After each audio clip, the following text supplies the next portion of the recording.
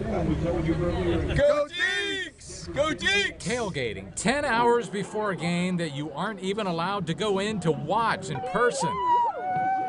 Deacon Nation's so excited that college football had returned.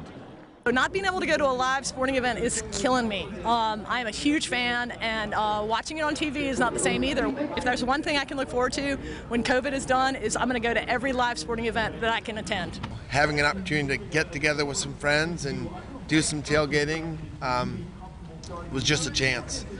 We couldn't pass up.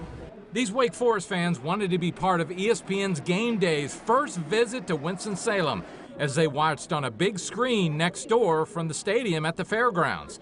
Food, drink, cornhole, and football. This event seemed to bring a shot of much-needed energy to Wake Forest.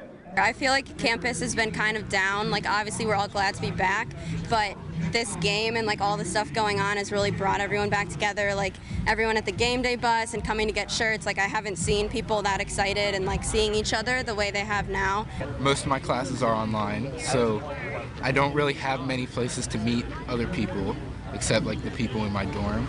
So this is a good way to just get out with friends, but hopefully by basketball season there can be some fans in the stadium and we can get into the game and support the Deeks.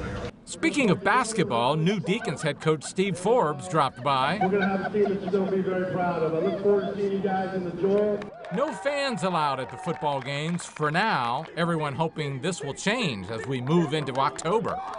It will be difficult not to be able to experience that live as that we're used to, but I'll certainly be glued to my TV every weekend to see the Deacons play, that's for sure.